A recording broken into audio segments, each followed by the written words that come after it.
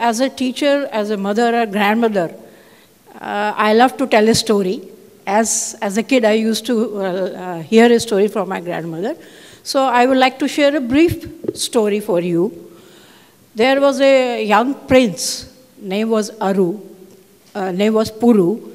and he was very handsome and young, and one day he was chasing a lion, and he reached to the forest, and finally reached to the sage hut, and where he saw a beautiful young girl who was doing some work and playing with the animals.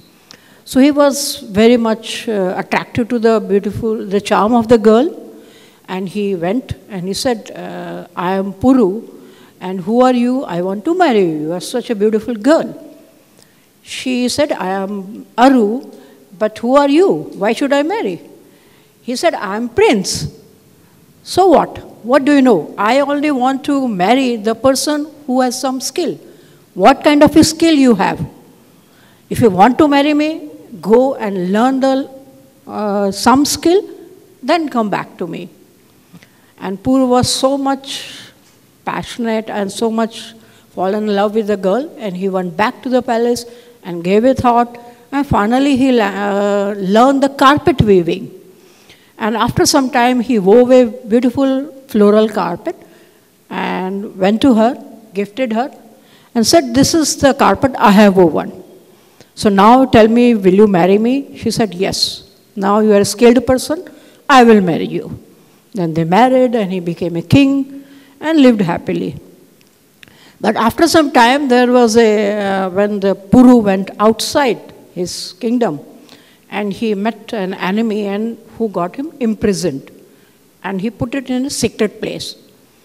And after some time, the enemy, whose name was Akku, he said, we have decided to kill you. Is there any last wish? He said, yes, I want to make a carpet. Carpet? Yes, for my wife. And I just want you to send it to her, and I want to hear the reaction of her. Then only, whatever you want to do, you can kill me. I am ready for that. So he wove all the sort of things were given to him, and he wove beautiful carpet and sent it to his wife. And within a week, the Akku came with all his battalion, and attack, and imprisoned the enemy king and relieved his husband, Puru. They came back. Now the role is reversed.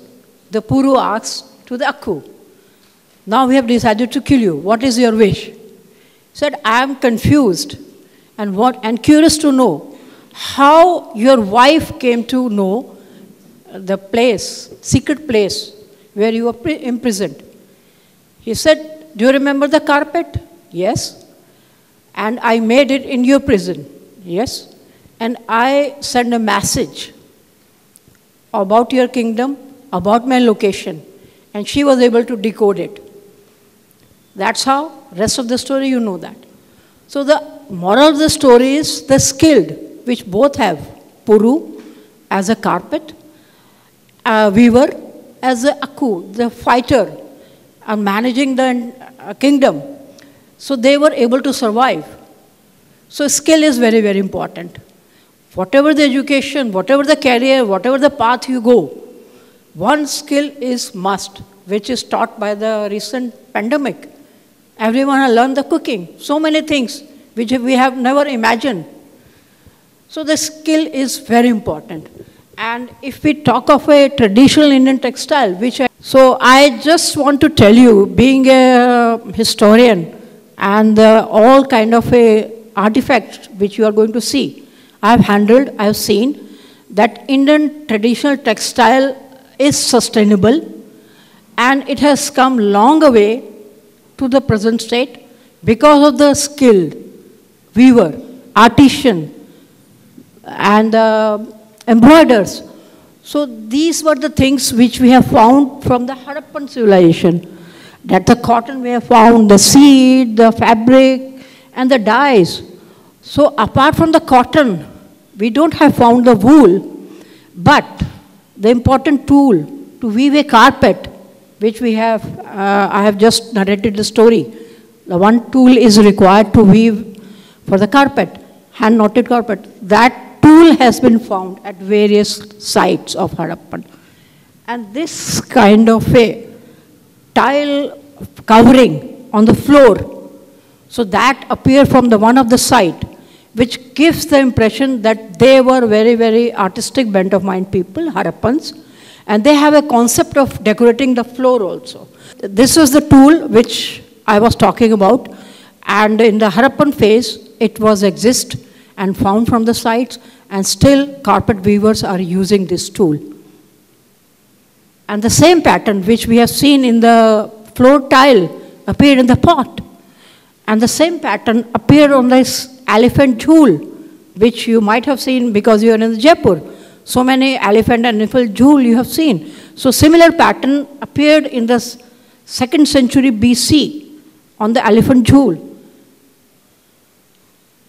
Then the same textile, the same pattern appeared on the textile, which was traded from western part of India to the Southeast Asia. So the journey of a pattern, the journey of a skill, and if we talk of a skill knowledge, Jaipur is a wonderful place. Even not only Jaipur, entire Rajasthan. And if I just quote one, we have a lot of karkhanas and anything.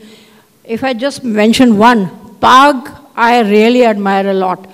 And it can tell you a lot about the person, the caste, the religion, the occasion, the day, and the fashion. It's how they are wearing. And I feel very happy and look forward that how proudly they wear the costume of in Rajasthan. So that's an amazing part. And it appeared not only today, but it was worn by the Jahangir and his wife. So that kind of traces you keep on occurring in the art of it. And one more example of the textile I want to mention, that the ikat textile, everyone knows about the ikat textile, which appeared on the Ajanta cave paintings, which is the most tedious one, that you have to tie and dye the yarn before the weaving, which is most tedious and took months, and very patiently, very meditatively you have to do. The entire design, and you have to tie the yarn, and then simple weaving is there. So the best is in the Patan, the Gujarat, the first one, and it's so much precious that it became a wedding sari for the Gujarati, some of the community in the Gujarat. And the second one is when it reached to the Odisha, it was offered to the Lord Jagannath, and the Odisha script was woven. So that was the innovation the weavers, they have come up. In Odisha, ikat is woven, but for the Lord Jagannath. Then when it reached to the Andhra, in the Pochampalli, beautiful, colorful, vibrant saris are made, and the other things were made. But similarly, in the Andhra itself, there is another center, Chirala, where they come up with a beautiful innovation, that is Telia Rumal, which is used by the fishermen community. And since they have to work so hard in different ways, so they need a fabric which has an oil based. So the weavers, the dyers, they come up with a solution that if we dip the yarn for 21 days with a particular oil, and it will last, and that will help you for a climate condition where you work. So that's how the Telia Rumal came up. And when the Nizam saw that Telia Rumal, he was very much impressed.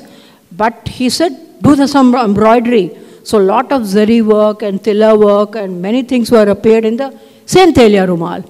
So this kind of innovation has been doing. The only thing is the demand. It's a question of demand and supply.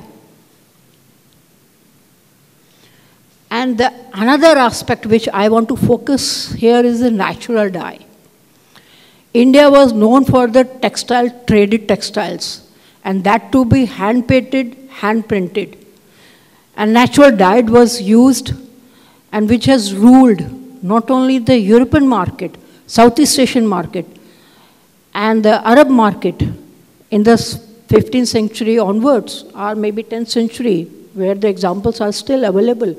But before that, literature says in the 1st century AD, it was traded to the Rome also. So the main thing was the skill of doing it, printing or painted. And the second thing was the natural dye, and which the present printers, they have stopped, they have reduced doing it. Once they received the chemical dye, which came somewhere in 1860s, so means last quarter of the 19th century. So a lot of problems came up because of that. But if we switch to the natural dyes, so it is not only better for the environment, but for your own health. The allergies, the rashes, the kind of issues we keep on hearing because of the chemical dye.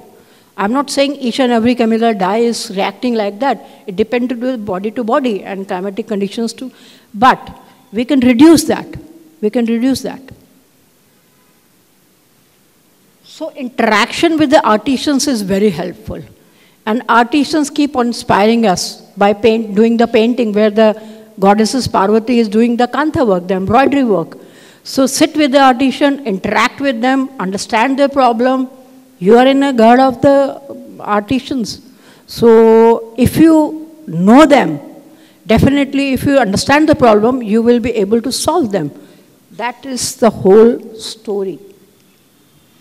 So let's work together to understand our work. Beautiful word. We have the resources. We have the skill set. And as I have traveled a lot all over the world, and the kind of skills we have, we are thankful that still they are maintaining it, they are doing it. So we have to take it further, do some innovations, help them, and come out with which is beneficial for them, for us, for our health, for the mother health also. Thank you so much.